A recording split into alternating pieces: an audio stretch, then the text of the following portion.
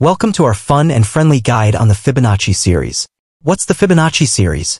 It's like a game with numbers where each new number is made by adding up the two before it.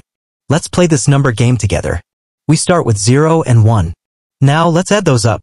0 plus 1 is 1. We'll put that next in line. Next, we add the last two numbers again. So 1 plus 1 is 2. Let's write that down. We keep going. 1 plus 2 is 3. Then 2 plus 3 is 5. See what's happening? We just keep adding the last two numbers to get the next one. You can keep going as long as you want. First things first, we need a function to play with. We start with a function named Fibonacci that takes one parameter, n. This function will calculate the nth number in the Fibonacci series. Inside our function, the first thing we encounter is an if statement. This is our base case. It checks if n is less than 2. But if n is greater than 1, we move to the else part where the real magic happens. Here, we call our Fibonacci function twice, once with n-1 and once with n-2, and add the results together. This is recursion, where a function calls itself with new arguments. Now, let's see this function in action. Step 1, we call the Fibonacci function with n equals 4. What happens now? Fibonacci 4 hops onto the call stack. Think of the call stack as a stack of plates. You can only take the top plate off to wash it. Similarly, our function sits on top, waiting its turn to run. On the left side, we show the tree view of call stack. Since 4 is not less than 2, the function doesn't return immediately. It needs to calculate two more Fibonacci numbers, Fibonacci 3 and Fibonacci 2. So the next step is we call Fibonacci 3. So Fibonacci 3 goes onto the stack on top of Fibonacci 4. Remember, Fibonacci 4 can't finish until Fibonacci 3 and Fibonacci 2 are done. And Fibonacci 3 can't wrap up until Fibonacci 2 and Fibonacci 1 return their values. Now it's time to see what happens with Fibonacci 3. We need to calculate Fibonacci 3. This is the next plate on our call stack, sitting right above Fibonacci 4.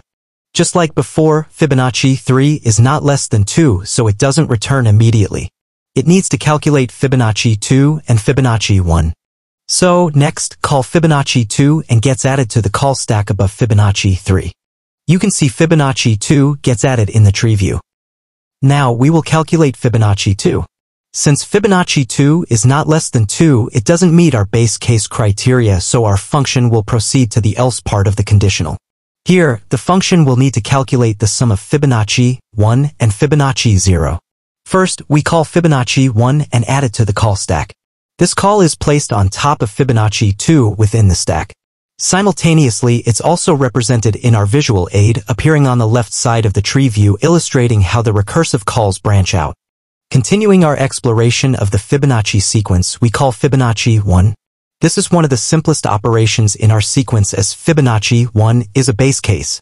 The function checks if the number is less than 2, and since 1 fits this condition, it just returns 1.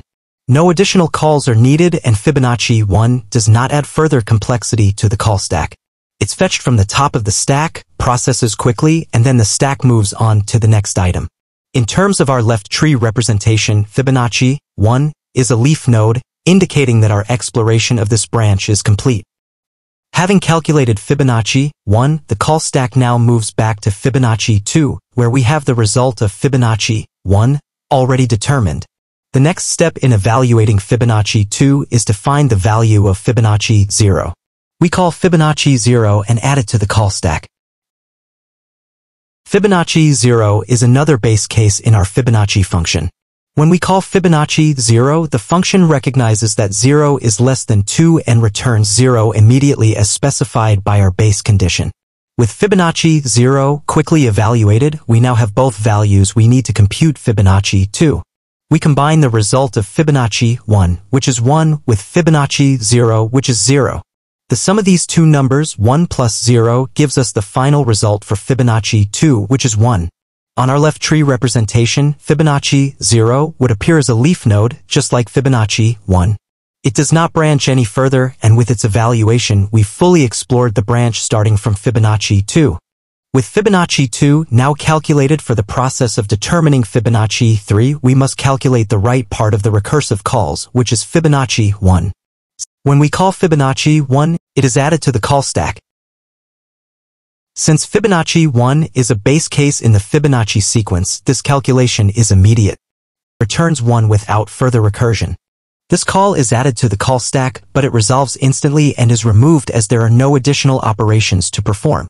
With Fibonacci 1 calculated, we have all the parts needed to compute Fibonacci 3. The value of Fibonacci 3 is the sum of Fibonacci 2 and Fibonacci 1. Fibonacci 3 is 1 plus 1, which equals 2. Then Fibonacci 3 is removed from the call stack. After computing the left part of Fibonacci 4, which is Fibonacci 3, we now need to address the other part required to complete our calculation, Fibonacci 2. When we call Fibonacci 2, we add it to the call stack. This isn't the first time we've called Fibonacci 2 in our sequence of operations. As Fibonacci 2 is not less than 2, the function needs to calculate Fibonacci 1 and Fibonacci 0 to determine its value. When we call Fibonacci 1, this operation is added to the call stack. Fibonacci 1 is a base case in the Fibonacci function, which means it will return the value 1 immediately without any further recursive calls. This value is quickly resolved and popped from the call stack. Next, the computation of Fibonacci 2 requires the evaluation of Fibonacci 0. This function call is placed on top of the call stack, indicating that it is the current operation to be addressed. Fibonacci 0 is recognized as a base case within the definition of the Fibonacci sequence. According to the base case conditions, when the input is 0, the function returns 0 without the need for further recursion. These two results from Fibonacci 1 and Fibonacci 0 are then added together to give us the final value for Fibonacci 2, which equals 1. With this result, the call to Fibonacci 2 has completed its task and is also removed from the call stack. Now, with Fibonacci 2 evaluated, we can proceed to complete the calculation of Fibonacci 4. As previously mentioned, Fibonacci 4 is the sum of Fibonacci 3 and Fibonacci 2, which is 3. And we remove the Fibonacci 4 from the call stack. And that wraps up our journey through the enchanting world of the Fibonacci series. Don't forget to like, share, and subscribe for more adventures into the fascinating realm of numbers and patterns. Until next time, keep finding the Fibonacci in the world around you.